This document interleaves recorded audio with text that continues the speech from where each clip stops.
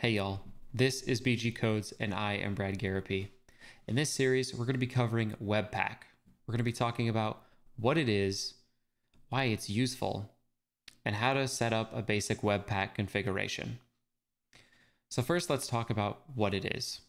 A webpack is a web application bundler. But before we can really understand what that means, we should talk about performance on your website. The slowest thing that happens on your website is when you make an HTTP request. It usually takes a couple hundred milliseconds to reach out over the network and grab whatever resource that you're requesting. So imagine if you had a bunch of JavaScript files referenced by script tags in the head of your website. You're going to have to make an HTTP request for each one of those scripts. This is where Webpack comes in.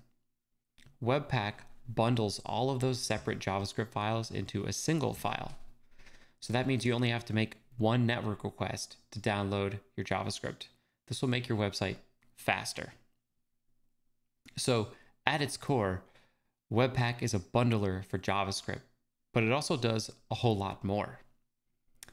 It has this notion of loaders, where instead of just JavaScript, it can actually bundle many different types of files, like CSS, Sass, less, images like JPEGs and PNGs, SVGs, even TypeScript or JSX with React. And it also has a really great plugin ecosystem where you can do whatever you'd like at any point during the Webpack build process. So that's what Webpack is, a bundler for web applications.